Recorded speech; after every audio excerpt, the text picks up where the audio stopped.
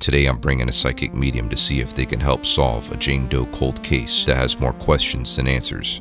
I didn't give her any information about why we're meeting up. I just asked if she could simply help with something that was important using her gifts. This is to ensure a completely real and authentic response. In fact, she didn't even know we were meeting up at a cemetery until now. What she told me will shock you.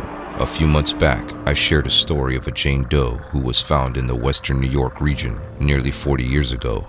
On the winter morning of December 6, 1983, her body was discovered laying in a ditch along the eastern-bound lane of Interstate 17 in Chautauqua County. Several clues were left behind, including a handwritten note in her coat pocket, as well as clothes not even available in the US, pointing to her not being from around here. Just about every lead, though, has turned up empty. Missing person reports showed no identifying matches. But the worst part, no one has ever claimed her or named her. No family member, no friend, after all these years. Being that she's never been identified, that really kind of sticks with you, because you would think this day and age, somebody's got to miss her somewhere. I know that there's a lot of you that followed up on this case, tried to help solve it, and there's a lot of questions, especially about DNA profiles, that we want to ask Christy Lyons, which is the detective that's handling this case. I am here a little bit early. I know Tessa and Nick did have a long drive. They put some really pretty flowers out here for everybody. Very nice. I'm gonna be so mad if they took my crucifix, because I said that once her murder was solved, I'm gonna take the crucifix back. But hey, I got another crucifix if I gotta leave another one. There she is right there. And someone did take my crucifix. But it was probably maintenance workers. Kind of their job to clean these guys up. There you go. Mrs. Jane Doe. I hate that name, by the way, so I know her name is different. I know she has the most beautiful name ever. Before Tessa and Nick arrived, I sat down and spent some time alone with Jane Doe, talking to her, asking her to please help bring more light to her case so she can finally rest peacefully. She doesn't have any flowers. I'm sorry I didn't bring you flowers today. I'm laying in bed last night, and as a medium, like when you go to sleep, I shut down, because I always say it's like mediums are like a light in the dark. So if you're on, you're like a light and they come to you. Last night I was like overtired. I was just with the kids and I was kind of on. And as I laid in bed, and you could ask him, like, I was so overwhelmed. I kept feeling this woman, and I kept saying, I hear them, I hear them. This woman came to me and she was like yelling, and I felt this anxiety. Wait a minute, a woman? A woman. And she was like freaking out, anxiety, to the point where he felt my anxiety, and he's like, you know, are you okay? What's going on? I'm like, I don't know, I just keep picking up this woman, she's yelling. I'm like, she won't stop. And then I heard a little girl, and she was like crying, but then she was humming and singing. So I kept getting these different emotions, and I felt like they were connected somehow. But I was tired, so I wasn't really tuning in. So I was like, you gotta go right now, not right now. And I kind of shut it down. And it wasn't until we started driving here that I was like, oh my God, I think it has something to do with today, because then I started flashing back. And I don't know anything about what we're doing. I don't know. Yeah, I didn't tell you anything. You didn't tell me anything. I just know we're in a cemetery. But I knew it was connected, and then I started seeing flashes as we were driving here, like through Jamestown. I started getting flashes in my head of different things. So I don't know anything about what we're gonna do. I see that you keep looking over there. I do. And that's kind of funny, because that's where we're going. Over here? Yeah. Okay. And you're looking over there. Yeah, I'm very drawn over here. Yeah. So I want you to kind of go to the spot and just kind of tell me what you feel. Can I just go find it? Yeah, just go. You know what? I'm not even going to tell you where it's at. Okay. Yeah. Okay. Let's see if we can find it. Tessa isn't just any medium, though. She's highly respected, passionate about helping others, and extremely gifted at what she does. Even though she has no idea what I'm gonna ask her to help me with, she has past experiences aiding detectives in criminal investigations involving missing persons. You know, there's a woman, and what's distracting to me, if this makes sense, is I keep seeing like these visuals and like running and things like that, so it's hard for me to pinpoint. But is it over? Like, I keep feeling like over. It's right here. Somewhere. Okay. It's right here. Where? It's the smallest marker. Oh, okay. And she doesn't have a name. Oh my God. Okay. So she's buried here, but she doesn't have a name? She was buried here. So this woman was found. She was also known as Ellery Doe. God. Okay. I don't know. I feel like a really bad, like, impact. Like I keep, oh my God, I got chills. I know it's like hot out here and I have chills up my arm. I feel like she would have an accent. You know, what's interesting to me is she feels like she'd be close to my age. So this is like at the time of her death. Like I feel like her and I have similarities in a way. So I don't know what that means. Like she has dark hair. Are you Italian? I'm Italian. Well, there was some connection to her possibly being Italian, but they didn't know that. Okay, because there's like an accent she kept talking, but I keep getting like, so I don't know if it's just like the dark hair, my age for sure. She keeps, how old are you? I'm 33. Oh, wow. They did say that she was between 30 and 39. Okay, I would say probably close to my age, if I had to guess. But there's the anxiety that I was feeling last night is kicking up. So I don't know what the connection to a bridge is, but there's a bridge. Like I keep seeing I'm running, so I don't know if I was on this bridge, if I was her, because what ends up happening is I start taking on her emotions and I see things that are playing out with her, and I just see her on this bridge and I jump out of like a truck of some sort, like I jump out. So I don't know if she was traveling, but she was not the one driving. So like this wouldn't be her vehicle. This was not something that like would be hers. She jumps out and she starts running, but then somebody's coming after her. So she was definitely murdered. An accident, this was not anything like this. This was like somebody going after her, because the anxiety that I feel right now is like, I'm scared. So she's running, and then I see this bridge, and then there's like a ditch. Oh my God. There's a ditch. Do you think this is connected to what you were feeling last night? Oh, absolutely. Yeah, now that I'm picking up on it, yeah. That anxiety just came like rushing back. Everything Tessa has said has been spot on and connected to our Jane Doe. It's almost as if she knows her. It's kind of scary, but amazing. The anxiety that I felt last night, and she was yelling. That's why I was telling Nick, I was like, she's yelling and I can't go to sleep, but she was yelling, and I don't know if I was just picking up on the events that played out, because now I'm seeing her running and yelling like, help me. So somebody was after her. Well, that's funny, because one of the gunshot wounds was to the back, as if she was running. Oh, remember I said I felt the impact? Yeah. And I said it was like, oh my God, there was an impact. So you didn't even know it was a gunshot? No. So there, yeah, it was a gunshot. Okay. There's a couple gunshots. Oh, there was one in the mouth, I believe one in the chest, and one in the back, as if she was running away. And what's funny is where she was found dead was in a ditch, and it was right by a bridge. Like, you are dead on. You are the real deal, 100%. But I didn't come here to test you. I came here for your help. But I also didn't know why I was here. Right. So that's weird. Well, but now you know why. She is yelling out to us to help solve her murder. It's been almost 40 years. Did she have a daughter? They found her with an IUD. That was one of the reasons why they were able to determine that she was not from the United States, because they didn't have IUDs in the United States at that time. And there was only very few countries, European countries, some parts of Canada, that had IUDs at the time. Oh, wow. After they did some investigating, they said that she had at least one child. The child today is missing a mother. She has no name. It starts with an S. Starts with an S. Yeah, there's like an S name. I'm trying to ask for more, like if they could give me more.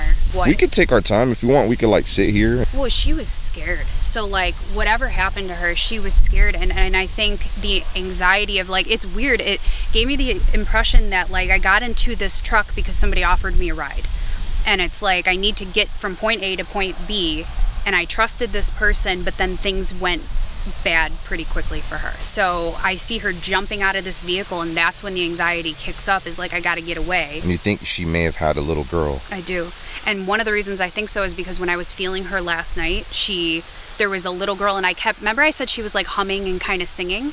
I'm gonna go with my intuition here, but what I feel like is, you know, in those moments that people talk about, like, my life flashes before my eyes when things happen, and it's almost like in her moments of running away from this person, she's hearing her daughter singing to her, like that's what comes to her. So I don't know if that's what because I don't feel that the daughter's dead. I don't feel that I feel like she's still living.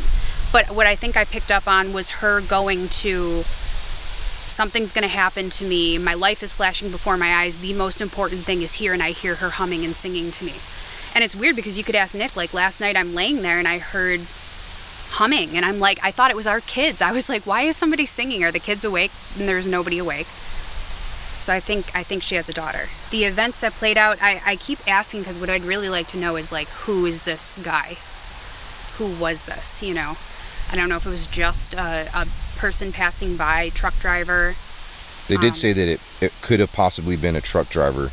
I don't know how deep you want me to get with it, but he was not good to her. Like, I feel like he would have done something to her. I feel like clothes would have been removed. Like, I don't feel that this was good at all. I feel like her soul is at peace, but I think that she wants somebody to figure it out. Like, she needs closure, and she wants somebody to figure it out. As like a mother, and like the fact that she would identify with me, dark hair, Italian, close to age, I have kids, like, it literally makes me choked up thinking about it, because there's so much emotion behind this whole situation. Can I show you a picture of her? Yeah. Oh, you have a picture of her? I do have a picture of her. Oh my God. I want to say Serena or like Sabrina. Oh. Serena, Sabrina, like something along those lines. Something that sounds similar, put it that way. Since meeting up at the Sunset Hill Cemetery, Tessa keeps mentioning the name Serena or Sabrina, saying it could be either Jane Doe's first name or her daughter's. This is going to help out tremendously when looking up missing persons. It's just gone way too long overdue to being solved. And they're still working. It's a still open case here in Jamestown. The man who did this had a record. What she's showing me right now is she's showing me that he had a criminal record, and I don't know why I keep wanting to reach into my pocket, like wanting to pull paper out of my pocket. Well, you know that she was found with something in her pocket. Okay, because she just made me reach into my pocket and pull out, like, obviously I'm not, but I see pulling out a paper. Can I show you the paper that was found on her? Yeah. So this is a paper that was found, I believe, in her coat pocket. It was letterhead from a hotel in Vancouver. Oh my God. Okay. But when detectives went and interviewed all the workers there, they said they'd never seen a woman that matched her description.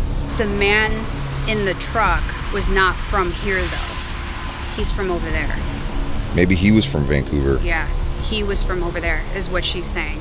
That's why she said there's a connection between the man and then the location that would be on here. He was from there, and it was almost like he passed through but went back. So it was easy for him to get away with this. He wouldn't have been found here. And like, so there's a connection to him going back. So this would be Vancouver. I don't think she was there either. She doesn't make me feel like she was there at all.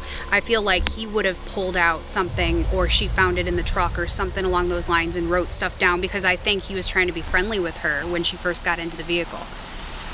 So, do you think she was hitchhiking and met him that way? So it wasn't somebody that she knew for a long time? No, not at all. She was definitely hitchhiking, and what I just picked up was that I don't know if she knew somebody out this way. Like, I feel like I'm trying to meet up with somebody that I do know. Like, I'm going to you. So she's like on her way to something, and he made it seem like, I'll bring you there, it's on my way. But he had no intention of doing that. Because it's weird, like when I see this area, I'm going through Jamestown, and like I've obviously driven through, didn't know about her, but now that I'm picking up on her, I don't believe she's from here at all. No. Nor do I think her daughter would be around this area either. Do you think it would help you anymore going to the actual location where you got the vision of the bridge and the ditch? Actually, yeah. It would? Normally when I do things, I will go to the location of where things happened and took place. Is it far from here? It's maybe like a 10-15 minute ride up on Route 86. I think I remember how to get there. When I see things from the past, I think of it as like muddy footprints that somebody leaves, right? It's residual energy. If you think about it, her body's here, but anything that would have happened to her did not happen here. There's no muddy footprints here. You see what I mean? But if you go to the location where it did happen, she's left some muddy footprints there for somebody like me to pick up on. But I didn't hear anything. I'm just letting you know I was up there wandering. I love cemeteries. Yeah, I was wondering where you were, Nick. I was up there wandering the top of the hill, and it's the first time I've been able to get like exercise. I've been all these haunted locations and shit, so it was nice to get out in the sun. Honestly, I'm trying to work on my tan. It's nice to get exercise in the cemetery. But last night, we're about to go to sleep.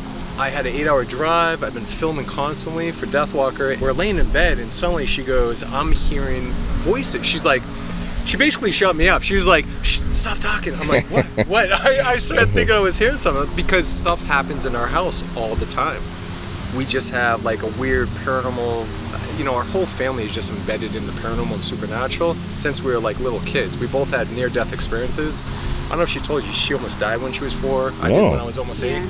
ripped open my arm right here, almost died. Oh my God, didn't know that. She was in the hospital for months, and I'm glad you guys are here. yeah, we were meant to be, but we crossed paths. It's like soulmate, like connection, you know? And she is like a lighthouse in the dark. Things will just come to her. And I'm not joking, she has the ability to tap in.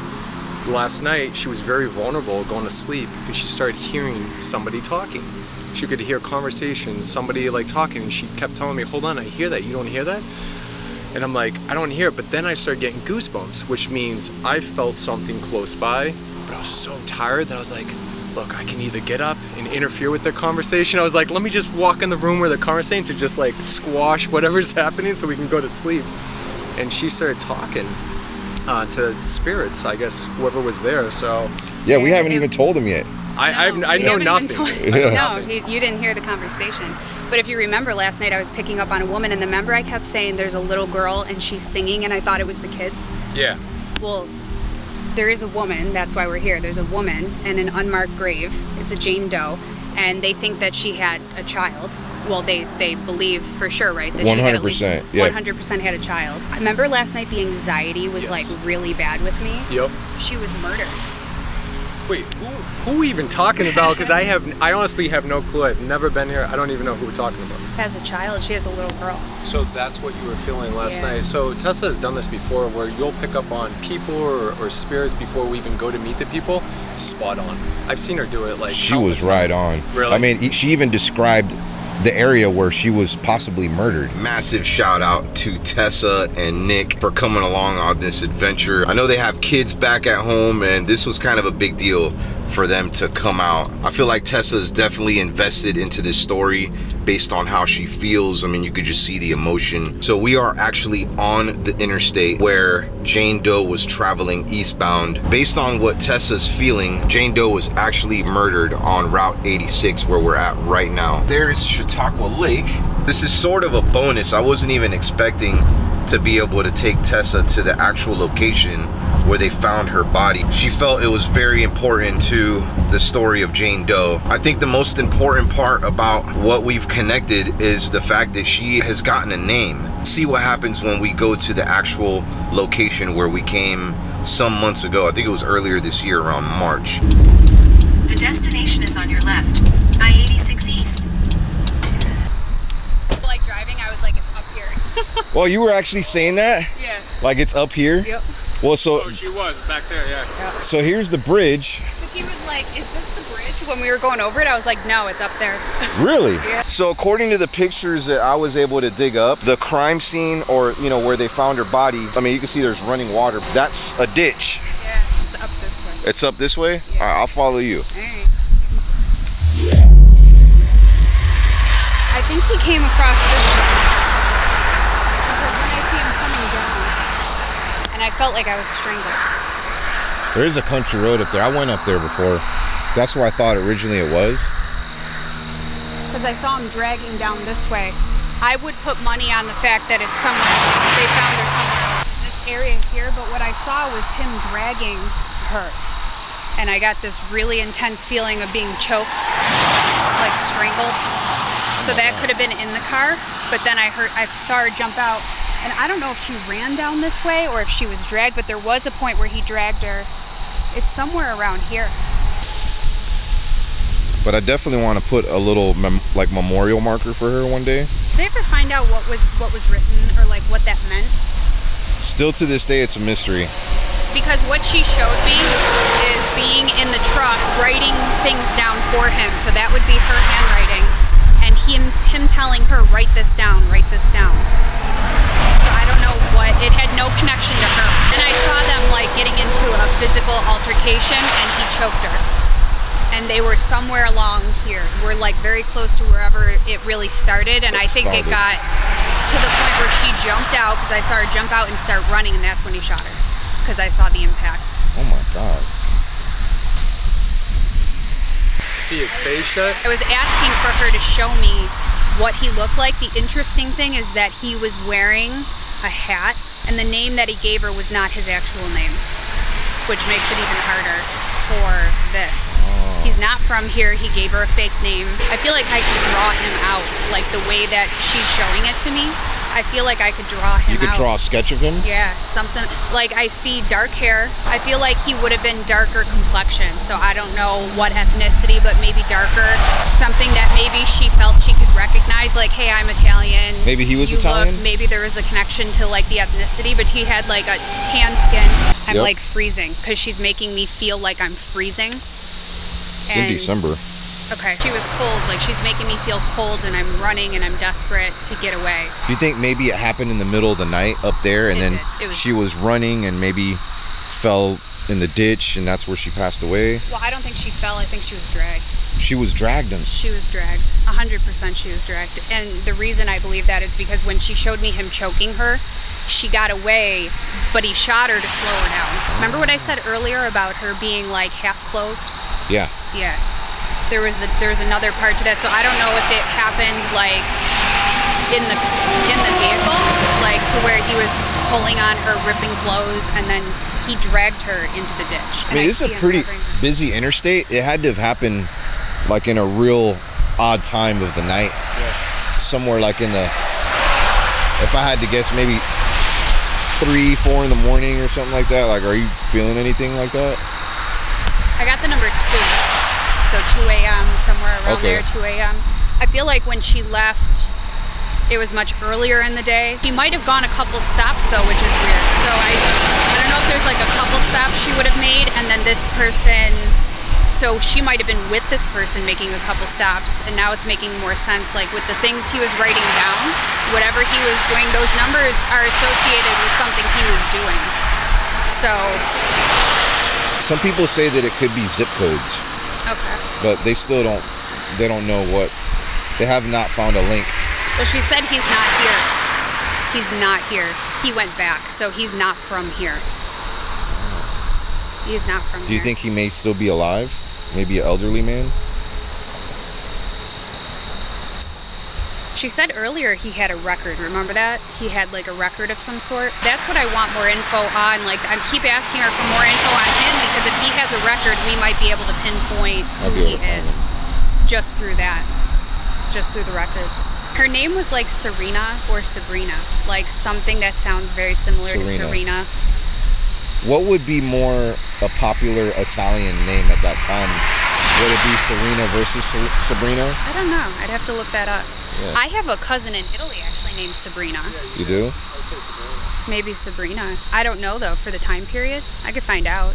This kind of helps us out though, because we can weed out a lot of missing persons. Yeah. And see if we could find somebody linked to a similar name. Yeah. Serena or Sabrina. Serena or Sabrina. As I pick up on these footprints now that we're in the location, remember last night I heard the girl singing and stuff? Yeah, totally. Her last things that she heard as she was running. It makes me want to cry. Like, it makes me so emotional. Aww. Because she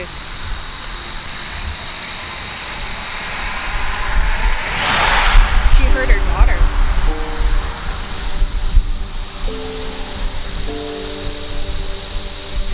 I can tell she was picking up a lot of energy from the crime scene. She was very emotional. It was as if she was connected to Jane Doe even more and feeling her final moments. I even felt the energy radiating from her. It was heavy and sad. Trying to get back and she couldn't. You know how like your light flashes before your eyes? Yeah. It was like that.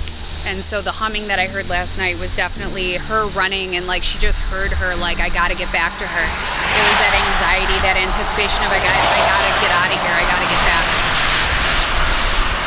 I mean, she gave me a pretty clear vision of what happened to her. It was very tragic. She definitely has a daughter that's probably looking for her to this day and doesn't know what happened, so. If there's a daughter and she's still alive, trying to find her. She's got to be looking for her mother. Maybe somebody between 50 and 65 years old. Yeah. That's how old they would be now. Yeah. And they wouldn't know their mother unless they were adopted. Weird, like I smell cigarette smoke. I smell the guy like smoking in the car, and I see him with his hat on, like a trucker's hat of some sort, and he had on a heavy jacket, heavy gloves, almost like, yeah, like construction worker, like those heavy jackets, gloves. I see him smoking. He's got this hat on, like a ball cap hat, dark hair, dark complexion. What name do you think he gave her? Like a Bill, like a Billy. Billy? Billy. Maybe it was a nickname? could be a nickname. Kept seeing him be like, call me Billy. He would call me Billy. Maybe to hide his identity from her? Yeah. Because he had a record. Because he had a record. She was found right there? Well, well, this is what I'm picking up on. This area right here. Could she... Yeah, he dragged her. Like, I saw her running, but I saw her up higher running. That's why I said he must have been over here. Oh. Like, driving this way. Because I saw him coming down and, like, drag her over here. What happens if he had, like, a snow plow and it was bad winter and it had snow on the ground and she jumped out and he was the only one around here? Because people would have seen that, right? I mean, if it was late. It's busy. Maybe yeah, not. It's late. Yeah. But if it was snowing and stuff and there was snow on the ground. That's why I kind of feel like it may have happened late, like real late, or real early. Come farther than it's no farther than right here, because I see him being like, I have to do this and then get going. Like, he didn't go very far. But it's weird because, like I said, she gave me like what she saw, and I saw her just. You mentioned bridge. I did say before anything, yeah. I said there's a bridge and then the ditch. But I felt like I was on top of the bridge earlier. Makes more sense now. I'm on top of the bridge, but my body would be down here. Wow. Yeah, from the pictures that I saw from the 1980s, it looked like this is where the investigation was happening. Because you can see the bridge in the background and a bunch of cops parked here on the side of the road, and it was right over here.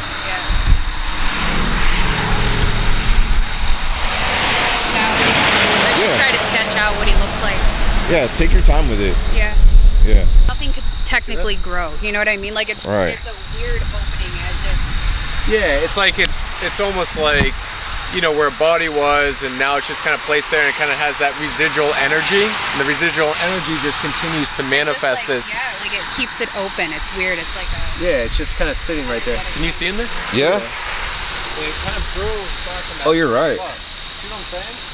Yeah, I was telling Nick that if we were in Florida, I would say that this is like an alligator hole. But yeah, we don't have at least I don't think so. They could survive right now, but maybe in another month from now, nah. Probably Sasquatch out here more so. Oh yeah, for sure. You know, Bigfoot. That's crazy, man. I can tell this experience was overwhelming for Tessa. Told her to take some time and get back to me in a few days. The following day, she shared with me a dream she had, and that she was like an invisible spirit replaying the entire last moments play for play. She believes that Jane Doe was a victim of human trafficking, and the man that gave her a false name convinced her to trust him and get in the truck. They went from Canada to New York State. Jane Doe showed her everything. The guy in the truck would traffic women he would pick up, and she attempted to escape just before meeting her fate. She fought hard and didn't have much family but a daughter. She followed up later with a rendering she had an artist make for her of her vision of what she saw, which was the man responsible for what had happened to our Jane Doe. She also added that it was not a semi, but a small box truck, identical to this one. I feel we are one step closer to solving this cold case with Tessa and Nick's help. Hey, by the way, Nick has an awesome show coming soon. You want to tell him a little bit about it? Yeah, Deathwalker. Deathwalker is coming out, 40 episodes. It's going to be hitting America really soon. We're excited about it. Just premiered Deathwalker at the Riviera Theater, North Tonawanda, so look out for it. It's coming. Do you have a trailer for it that we can share? Yeah. It's up right now. Check out the trailer. Hey, here's the trailer right here. If I can just prove and show that physical attacks do happen from beyond, that would give us evidence that you do exist, that there is something than just dying. I've never experienced this before. More negative, something inhuman. I want to see once and for all, can something actually attack the living? It's this dark energy, this malevolent force. You have a mark on your neck. That's what it feels like. It feels burned. It will absolutely physically harm you. It can attach itself to you. Person will get ill, throw up. They feel like they're being held down. I sense it.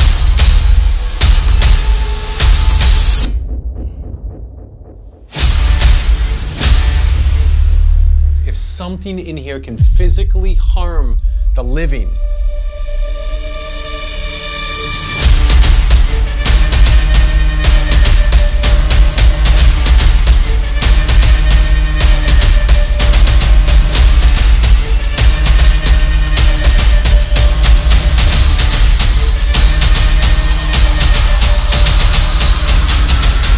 I'm talking to the negative entity that's in here. We're going to find you.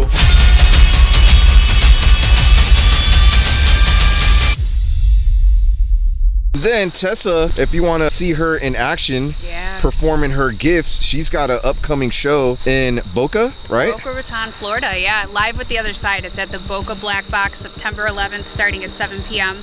And I basically get up and I deliver messages to the audience. Big shout out to these amazing individuals, beautiful family. Make sure to show them some love. I'm gonna leave links to their socials here in the description. Gotta go for now before you leave. Give them a kiss. Mwah. Peace. If you want to help as well, make your way to the Facebook page started by Detective Christy Lyon, who's worked countless hours trying to solve this case. In case you missed my first video covering this story, be sure to check that out as well.